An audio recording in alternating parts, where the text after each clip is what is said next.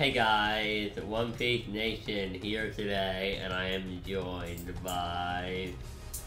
Hey, what's going on, everybody? I'm Mr. Ninja Star. I'm on One Piece Nation's video for today. Where we have a really interesting discussion that I think a lot of you are gonna really enjoy talking about and whatnot. And it's definitely out to One Piece Nation's One Piece subscribers and stuff. And what's the topic for this video? Today we're going to be talking about why we love One Piece. Like, what's so great about it, and kind of what makes it more appealing to people than, say, Naruto or Bleach. Not to say they're bad, I love both those series, but One Piece has a certain appeal that they don't have. So, yeah, why don't you, start off, Mr. Ninja Star?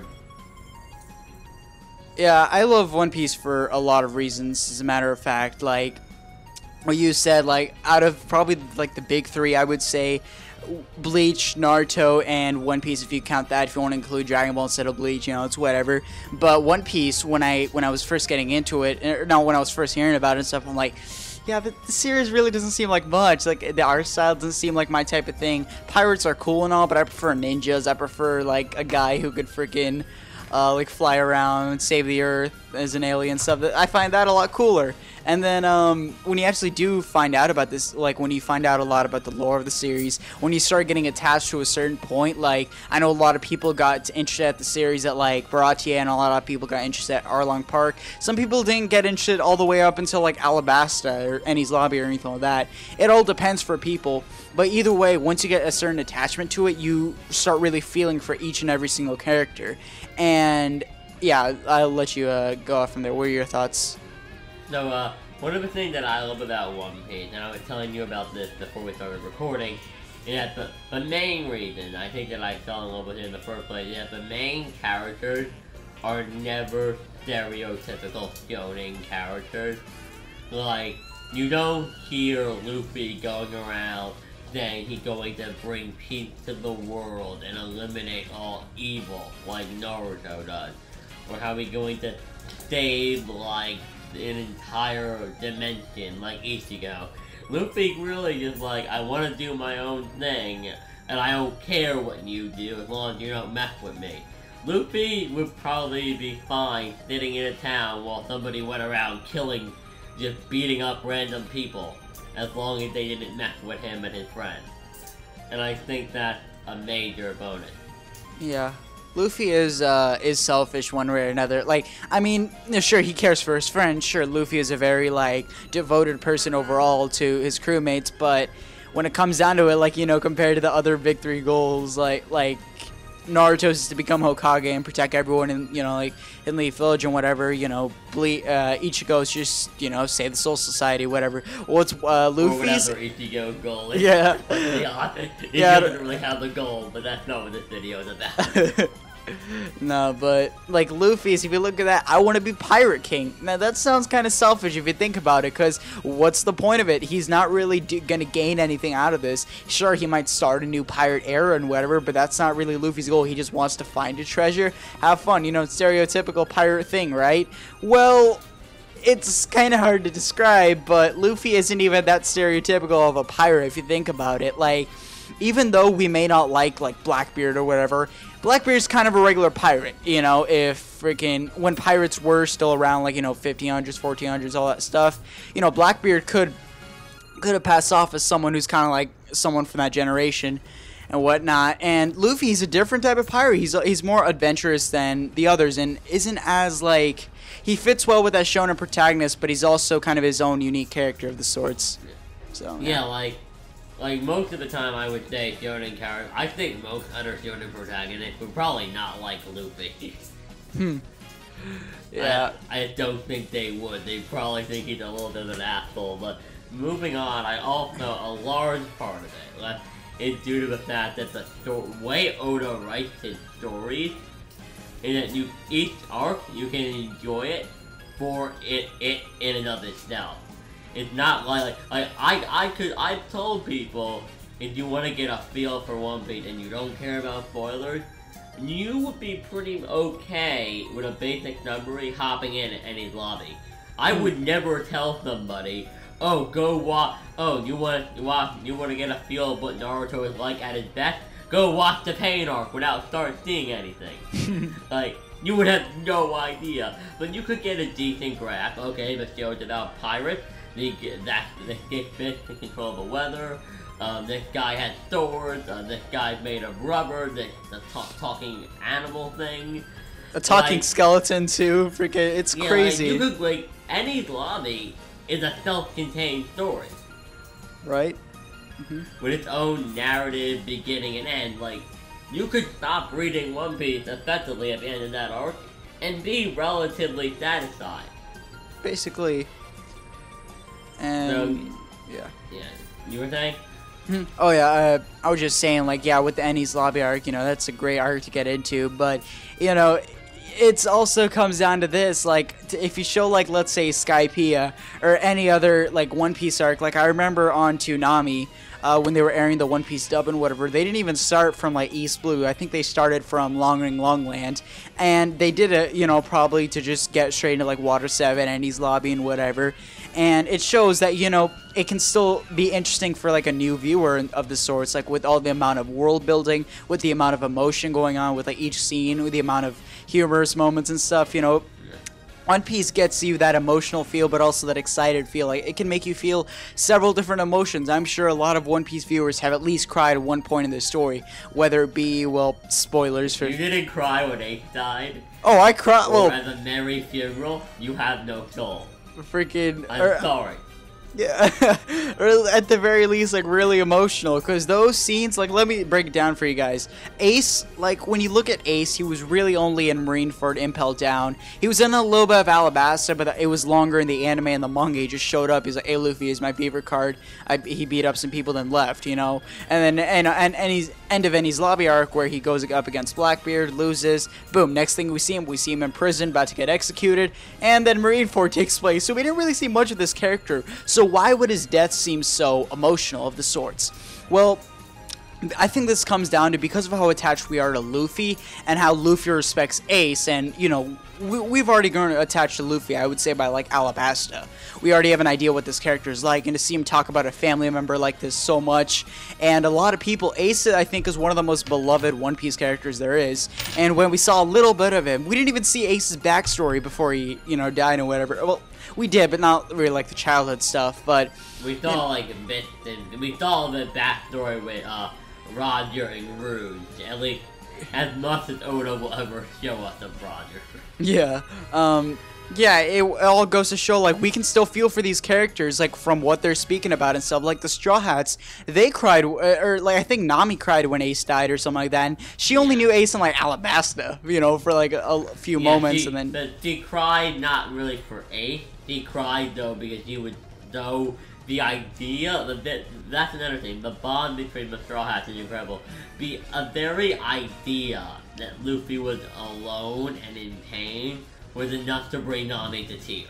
Right, and, like, the thing is with me, the reason I got so emotional over Ace's death, like, you know, the moment where Akainu, who, by the way, most hated character, I just want to show him, I hope he dies the most brutal death at the end of the series, but back to the top of hand, when he, you know, when he pretty much fisted Ace right there, you know, I was like, wait, what? I was like, damn, is he really gonna do this? But I think the part that really got me was, like, Luffy's reaction to it, him getting so upset over it. Like, he went all this way. This man broke into probably the most guarded facility in all of the world government and stuff, and then he has to escape from it, go right in the middle of a war just to rescue his brother, and... He literally died twice.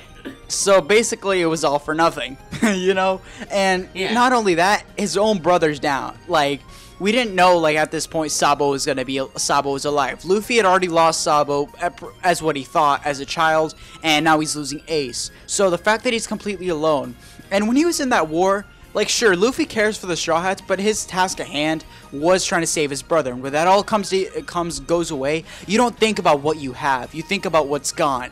And the emotional impact that we all saw was tough to see. And Luffy, we saw at the post-war arc, this really impacted him. He's like, should I even become Pirate King if I can't even save my own brother and whatever? He was getting really doubtful. Or like, can I? Yeah, basically. And, you know, we could really feel for the character no matter how little we knew Ace. And we still understood Luffy's pain, kind of like how the Straw Hats did. That was just me rambling on long enough. What do you have to say next? I think the biggest reason all this is that Oda is a genius with how we connect story points. Like, I don't think Ace's death was supposed to be sad. It was the experience of his death for Luffy. That is the reason we didn't get the Ace, Sabo, and Luffy flashback until afterward. Because that just made it even more like, oh my, sympathize more with Luffy. Oda was able to like place those flashbacks in the perfect places to make us feel the right amount for Luffy at the right time. Basically. Yeah. And last thing I think that just obviously needs to be discussed is probably the most compelling story in all of Shonen, because Oda he's so good at writing. Yeah, especially with a lot of the foreshadowing that goes on in One Piece and whatnot. Yeah. And if you look at like a lot of, if you like, let's say you're caught up to One Piece right now, if you look back and let's say rewatch the series, you're gonna notice some clues that were freaking foreshadowed, like Jinbei. In East Blue, right before the Arlong Park arc, he made his appearance like 500 chapters later. That is some Madara from Naruto level foreshadowing. That means all this time, like, I can just imagine Oda sitting at his desk, drawing Arlong Park and being like, I want to mention Jinbei. Jinbei's so awesome. Freaking, and he had it all planned out and stuff, but let's not forget, that one point, like, Luffy's dad, who we wouldn't expect. You remember in Logtown, right, when Luffy was kind of getting beat up by Smoker, about to get, like, choked to death and whatever, and then we see, like, this mysterious hooded figure say, not today, and just freaking knock Smoker out, and we never saw this dude again. We're like, whoa, what just happened? And for people who caught the opening pretty quick, like, there is actually a shot of this man, and this man is Dragon, and we don't know until, like, episode 300, like, 15, something like that. So basically the post-Enies Lobby arc where you find out about Dragon, and Dragon is Luffy's father, and that's crazy to think because it was foreshadowed all the way back into the first opening for like one shot, and you know there's also the whole Garp thing. Garp was foreshadowed in East Blue, but we didn't see him until like Enies Lobby, and there's also another one right here, like Sanji in freaking Alabasta, because of his past and, you know, his like royal family and whatever, he goes by the nickname Mr. Prince. And look at freaking whole kick right now, you know, the royal family and stuff. He knew about all this, and it shows that Oda really ties the series together really good, and he doesn't just write as he goes like some other mangaka do, Toriyama. But yeah, just to stay on topic, what are your thoughts? Yeah, I agree with everything you said. I also feel like Oda's ability to expand on foreshadowing without you even noticing. Like, you may not even notice. I didn't notice this until like 6 months ago. But if you go back and you watch you have a flashback with BD, which you had the reverie as a kid. Yeah. The person they're talking about is Dragon. Like, you don't even notice it the first time you're watching, and you have to go back and you see them hold up a picture, and you're like, wait, hold on. That's Dragon. Like, Dragon's face was showed right in Alabasta. And then we don't actually see him make an appearance until a couple hundred chapters later. It's ridiculous. Right. Like, most mangakas, what they do is they have certain things planned.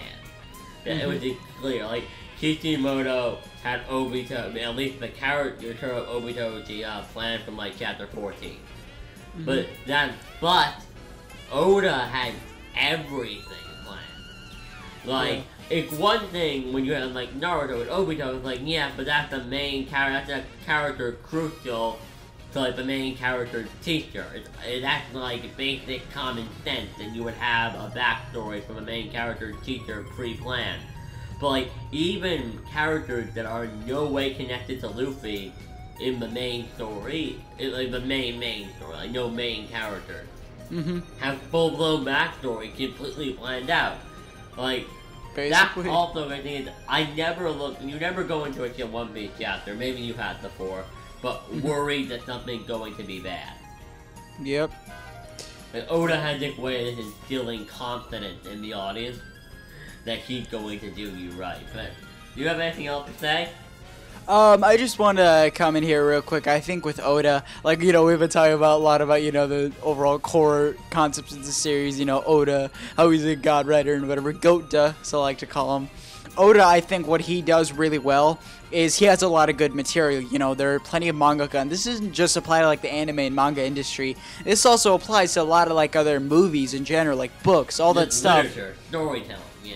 In general, yeah, and they tend to pretty much kind of lose material, but they still want to keep the series going, so that's why, like, the material doesn't seem, like, as, like, deep as the earlier stuff, yeah, but it doesn't seem like much, and then, they kind of take a decline. It kind of ends off the viewers/readers on a bad note. But with Oda, the reason One Piece is so long, like, I've spoken to many people who don't like this series at all just because of the length and pacing. Like, I get that One Piece is long. You can't deny it, like, whether you're a huge One Piece fan or not. You don't want to start it because of that. I get it. It's a massive commitment catching up to One Piece. Basically, like, freaking, I had to spend, like, 3 days consistently just watching, like, episodes of One Piece on end so I could try to get to a decent point because I was falling back on it.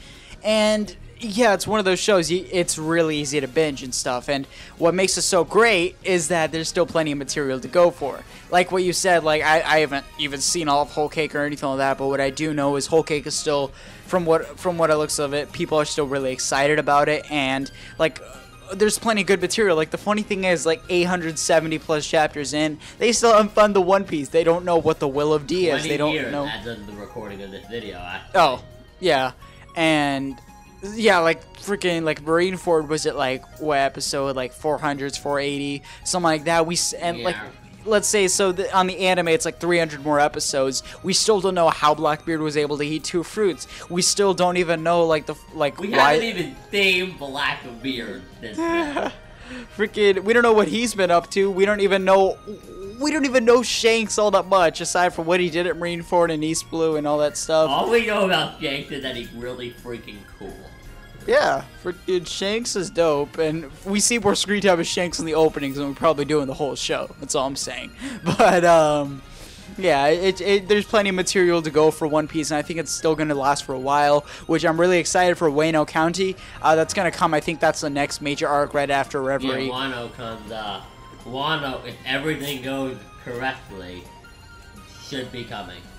Yeah, and basically it's kind of funny because they reference it in Thriller Bark because I have the manga right here for Thriller Bark just sitting on my desk, like the whole arc in general. I remember when I was reading it, I'm like, Gekko Moria references, oh, I went toe-to-toe with Kaido back in Wano and stuff in the New World. I'm like, alright, cool. And then when I hear about, Wano's going to be the next major arc, Kaido's going to be it, I'm like, oh, they referenced it that early, alright. Yeah, I'm just like, well, the Straw Hats are all going to die, but that's beside the point.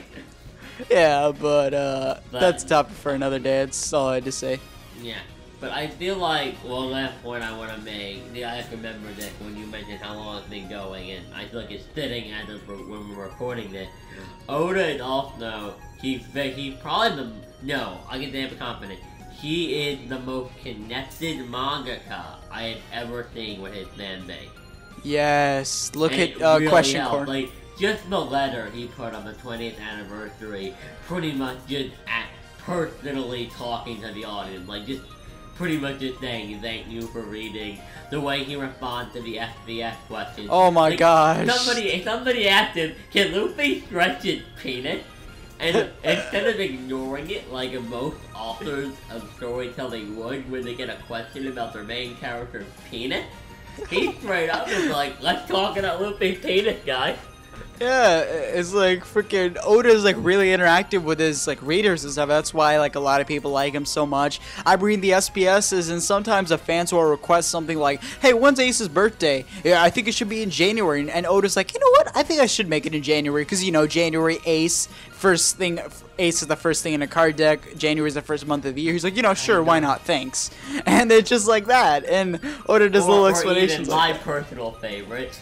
What would the Straw Hats be like if they were of opposite gender? And Oda draws quotes.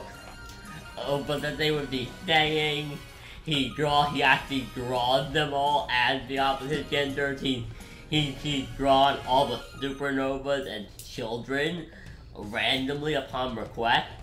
And he knows what he's doing. He knows we're going to take those pictures of them as children and analyze them. He knows.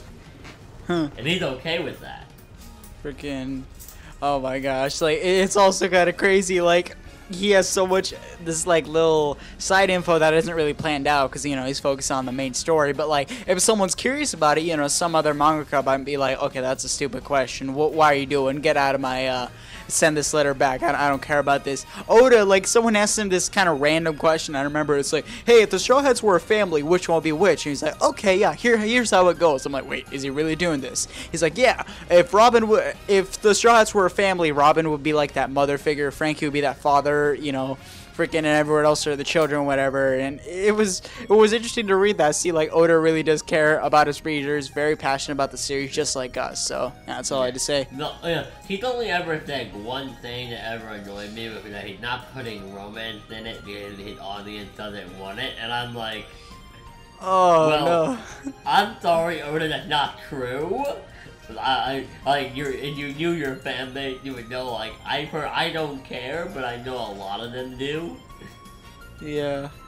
But I understand the point, but Perry's making money. Yeah, freaking, But, I also like just, he's so respectful towards his other manga, because this is like, he has balls. This guy came out and took shots. You may not know it, but he took shots at Shonen Jump when Naruto ended, because Naruto wasn't on the cover. He was like, what was it, 15 years of making you a tons and tons of money, second best in the magazine for 15 years, and Naruto Uzumaki's not on the cover? Huh. That's not very fair. Like, he said that publicly, and to his boss. The guy who Like, could freaking, like, it doesn't matter if Oda's like the One Piece is the biggest, you know, manga in Japan. Oda, the guy who was like, you know, freaking like the guy who built like a lot of his like income and stuff off Shonen Jump, you know, he doesn't care, you know, he's being honest, and that's why. Well, I think he knows he's the reason they still exist right now. He knows he's like half their income. He knows it. Yeah, when One Piece is #1, and the thing is, like, the things below it, like Naruto and Dragon Ball, sure, they're pretty big. I think like 20 million, you know, 22 million. But One Piece, compare, like, it's ridiculous. Yeah. Like, Dragon Ball is what, half of One Piece's sales, I believe, the manga. Yeah, I think it's something more like 3/5, but I don't know. It's something around that range. But still, One Piece is still kind of class. It's almost laughable how big the difference is. Yeah, it just. One Piece has been dominating, you know, I think the peak of the manga was like during Marineford in 2010. Yeah. But either way, it's still going strong. People are still loving the series of the day. People like me, I've just gotten into it like I think like 5-6 months ago, something like that, and I'm already so attached to the series, and you know, it's kind of crazy. So yeah. And like honestly, and we're not here. It's not perfect. Nothing perfect. Just, I don't mean to mess with your reputation, but look at Fifth Man Island. Oda has flaws as a writer. Pacing. He has one or two arcs that I don't think are greatest, but he makes up for it. Like he has like a 2 questionable arc, and he comes in with like Dressrosa with like Gear Force and Masaba reveal, and we're just like, okay, you're forgiven now. Like he doesn't like there are arcs in One Piece that I legitimately had no problem with at all before. Yeah. Like I have like no problem with anything that happens in it. But yeah, we should probably end this video. Getting kind of long. Okay, this is gonna be some Dressrosa level at one point. With the amount of video, it's just like 24 minutes. Honestly, I could go on for hours. I really could. Same, but I don't know about if the viewers are really like in tune to listen to us talk about One Piece for like an hour, but you know, if you guys want to see it, you know, I'm down, but it's you not. guys want to see us just ramble out One Piece for like over an hour? We will do that. Yeah, freaking like for a guy that's only watched like I think like a couple like almost like half a year or something like that. You know, I'm still so attached to the series. I'm willing to talk about it. Like what OPM was saying, I'm just going at Fishman Island, but like I still have a lot of fun talking about it and stuff. Yeah, so. I also think, but this is also a point, that's one of the things so great about it, is because there's so many mysteries, like, for you and me, we can talk about Blackbeard and Gallifruit thing, we can talk about that equally. We're both just as clueless on how Blackbeard did that. Like, we've been given no additional information on that. We could ramble about that if we wanted to. Yeah. But again, I hope you enjoyed the video. Check out Mr. Ninja Star's channel, with the link to that will, of course, be in the description box down below. And above all, guys, have a great day. And you have anything to say? No, I'm just saying thanks for watching OPM's video, and yeah, keep enjoying One Piece, guys. Peace. Yeah, and so yeah, subscribe for more videos, like the video if you enjoy, and peace out. Alright.